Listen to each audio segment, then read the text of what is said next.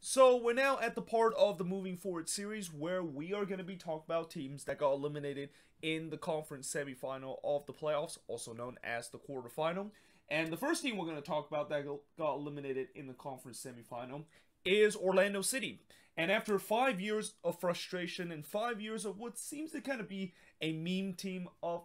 MLS, they finally broke the curse and make the playoffs for the very first time this season. And depending on how you look at it, you can say that they finally made the playoffs for the very first time in the MLS's back tournament by getting into the knockout stage. Or if you're kind of a traditionalist, you can say that they finally broke the curse and made the playoffs for the very first time later that season in the Audi MLS Cup playoffs. But either way, they finished with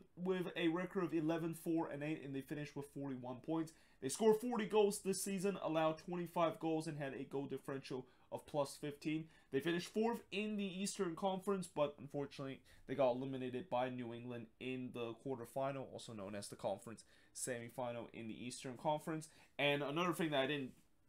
put on there is that they made all the way to the MLS's back tournament final, but unfortunately fell at the final hurdle in the hands of the Portland Timbers. Now, the MVP of this team, this was a really tough choice because there was definitely a lot of players that I could choose from this Orlando City team that was the MVP. I could have chose guys like Daryl Dike, Nani, Antonio Carlos, Pedro Galese, Maurizio Pereira, and all these guys that was just standout player for this Orlando team. But in the end, I decided to go with Chris Mueller, and I think the biggest reason why I decided to go with Chris Mueller out of those guys is mainly because of the stat chart. I mean, he did finish the top goal scorer of this team, and also was one of the top assist leader, and only one assist behind the eventual top assist leader of this team, that is Maurizio Pereira. So not only the fact that he was contributing in terms of the goal scoring department, he was also contributing in terms of the assist department too. And that, you know, we talk about how Chris Mueller is a guy that I feel like he definitely had a potential to be a very decent player, and it's kind of such a shame that during the time before Oscar Pereira arrived to this team, that he was kind of getting wasted at Orlando City. Like, I remember when James O'Connor was taking charge of this team, I just don't understand why does he decide to keep him on the bench. And kind of it feels like he didn't have any confidence that Chris Mueller could definitely fulfill the potential that we said that he could be. Well, now that he kind of got a chance under Oscar Pereira, you can finally see that he has finally lived up to his potential, and that, you know, if he can continue to play like this, there's definitely going to be some European interest that is going to come down the years. Now, for the disappointment of this team, well, there wasn't a lot of disappointment for this Orlando City team, but the obvious disappointment I have to choose is Dom Dwyer. And I know it sounds very easy, and that he's kind of an easy target to basically set that he is the biggest disappointment, and that, you know, it's kind of maybe in some way harsh to say that it was a disappointment for Dom Dwyer because he didn't really play a lot of minutes, but that's kind of the whole point of it. And that, you know, while most of these guys from this Orlando City team that have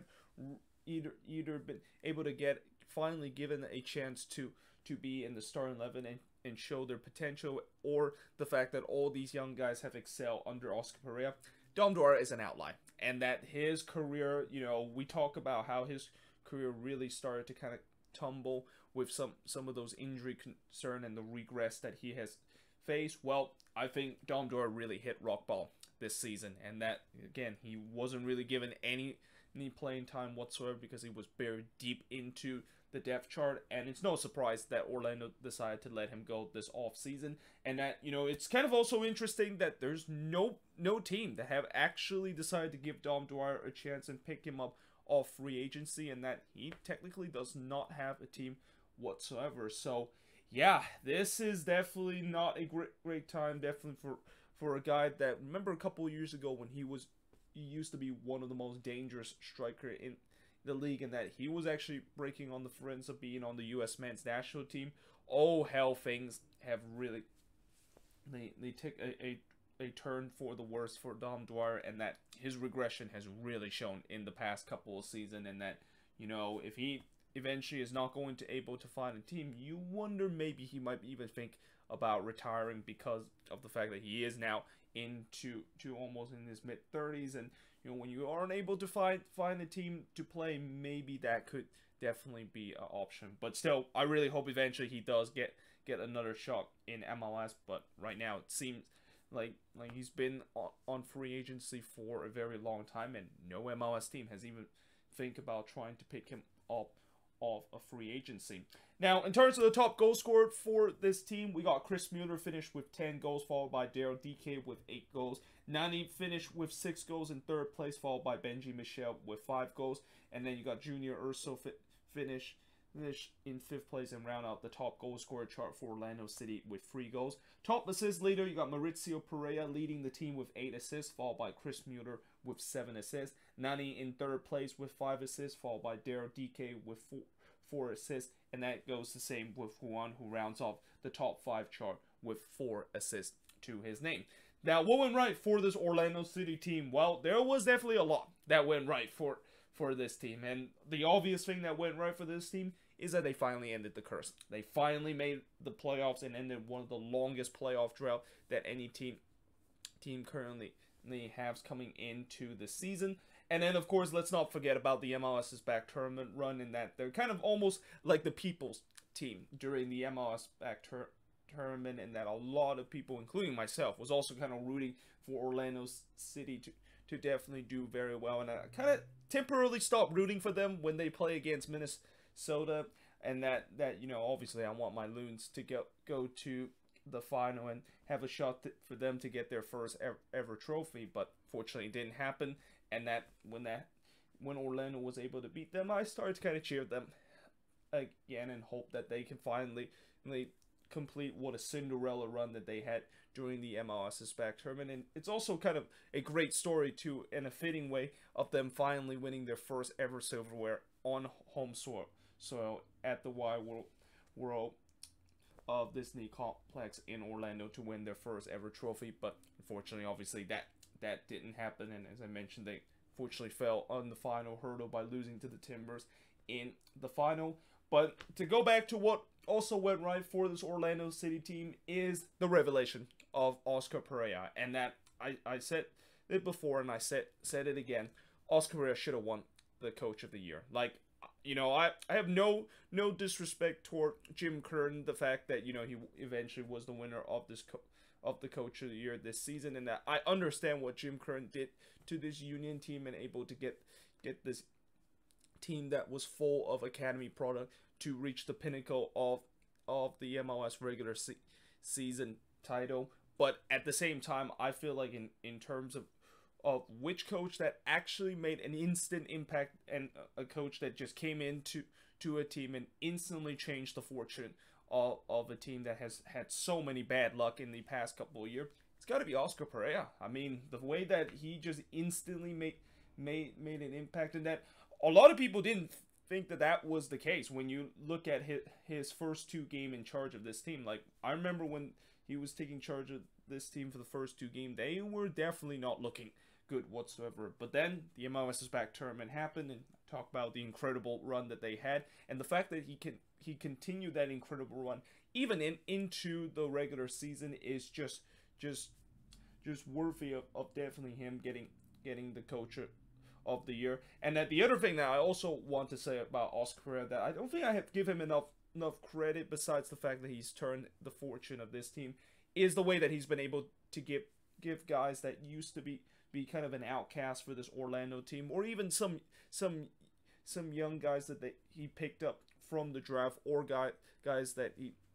of course signed during the offseason, and how all those players turns out to be a hit. Like, you talk about Chris Mueller, a guy that was an outcast for Orlando City for the past couple of seasons. There was even some rumbling that he actually might be cut with this team. Well, he turns out to be just an incredible player, and kind of almost an MVP level type of player this season under Oscar Pereira. And then Daryl DK, a guy that came out of the draft. Nobody has ever heard of this guy until when he started to score goals during phase 1 of the schedule. And by the time when he was on such a hot streak like that, everybody now knows who Daryl DK is, and he even eventually was able to make it to the U.S. men's national team. And even some guys, and as I mentioned, he brought guys like Maurizio Perea, Antonio Carlos Jr., Urso, and all those guys that he has able to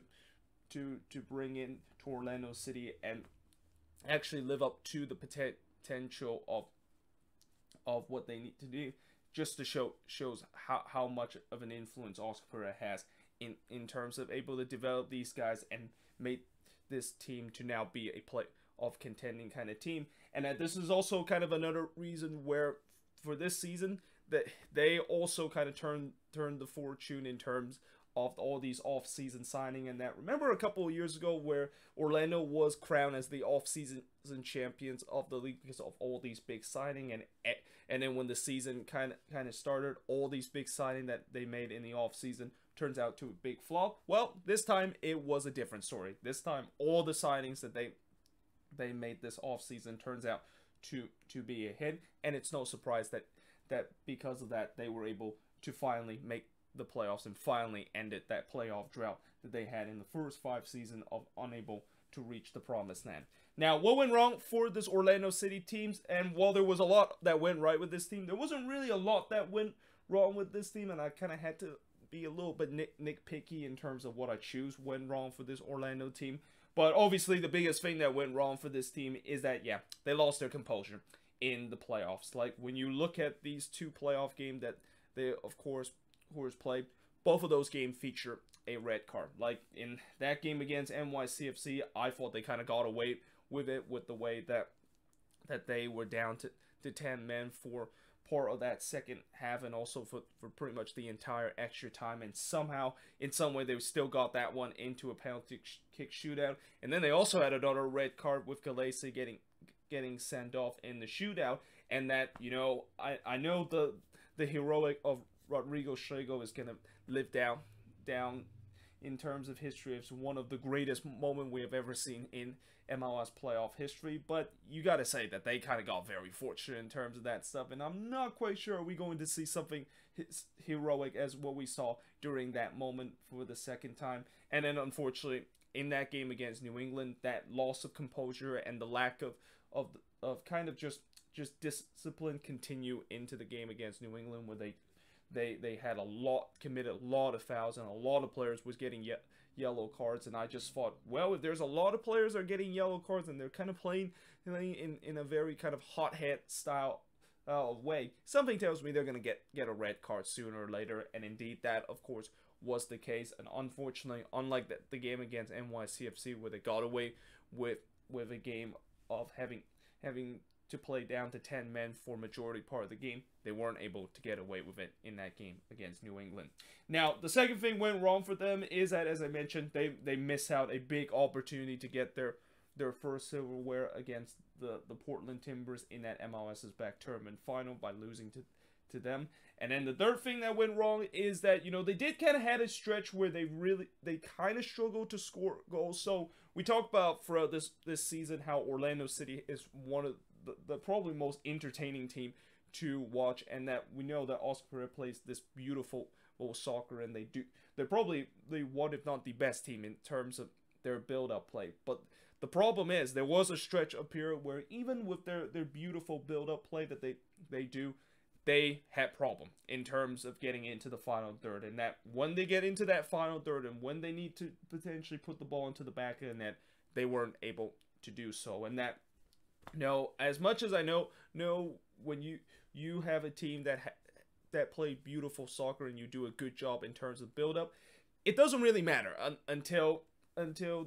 when you get to that final third part, and that really is kind of the most important part of when the team wants to score a goal. Because if you don't do well in your final third, it doesn't matter how beautiful your build up is, and that you don't get that crucial final ball, or if players on your team aren't able to put the ball into the back net and not show their clinical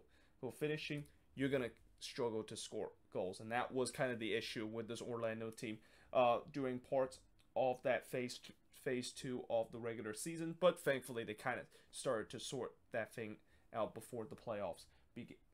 begin from this season. Now, moving forward for Orlando is that I'm pretty sure next season there's going to be higher expectation. I mean, now that they of course made the playoffs and finally shed that demon off their back, I'm pretty sure now that they're not just going to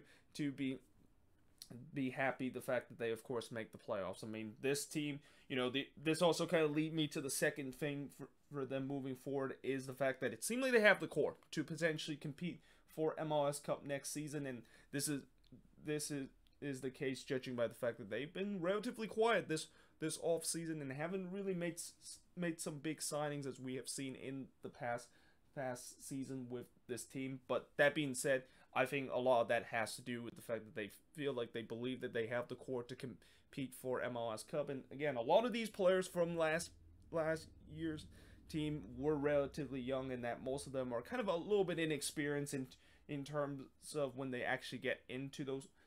big games like the playoffs and during the later rounds of the MLS's back tournament. Well, now that they of course got that experience, I'm pretty sure Orlando City fans are hoping that in the second season they can use that experience to now even go deeper heading into this upcoming season, or maybe even compete for MLS Cup heading into this season. Now, the third thing that is moving forward for this Orlando City team is that can these young guys continue to produce in their second season? And guys like Daryl DK, Chris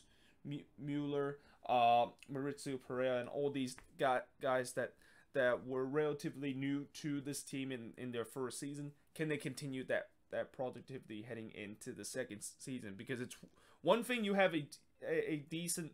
season and you're able to accomplish a lot and get the team to make it to the playoffs for the very first time, but it's another where they need to of course follow that up. And this is also where I talk about how they better believe that this core is actually going to be able to continue to produce and continue to have an incredible season in their second year, or else this could definitely not go very, very well heading into the second year, and it could be oh no all over again for Orlando City, where they might be finding themselves back into the problem that hit them in the first 5 years, which is all these guys that kind of underachieved when they signed them